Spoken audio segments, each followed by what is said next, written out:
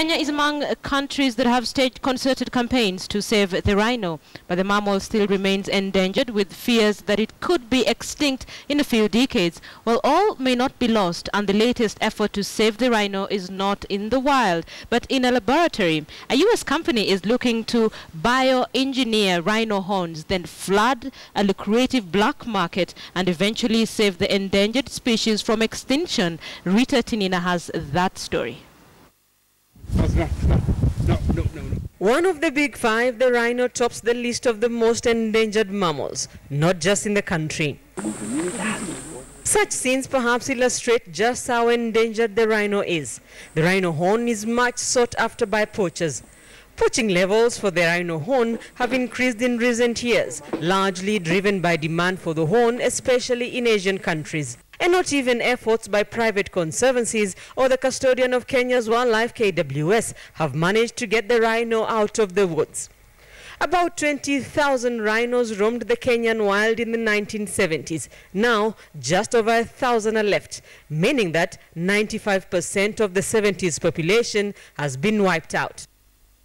Rhino horns such as this one fetch hundreds of thousands of shillings on the black market.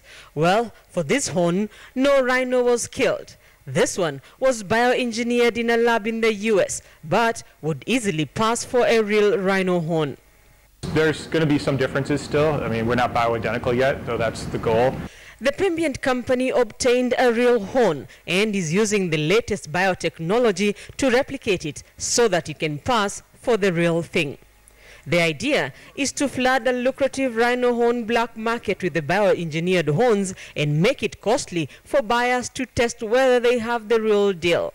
One of the interim goals is to make it more costly to test the object and the object's worth, and I think we're pretty much getting to that territory now. The company hopes to perfect the science in coming months, then start selling the lab-grown horns. It is betting that poachers will be among its best customers. We can't really control what happens to our horn once it leaves our distribution points, so there's a potential people will take our horn and relabel it as wild horn.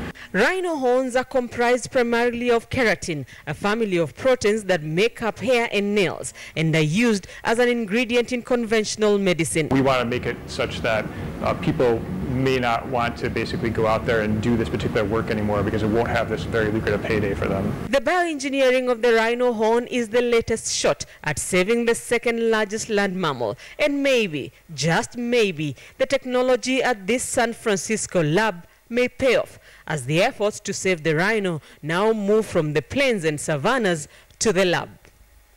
Rita Tinina, KTN News.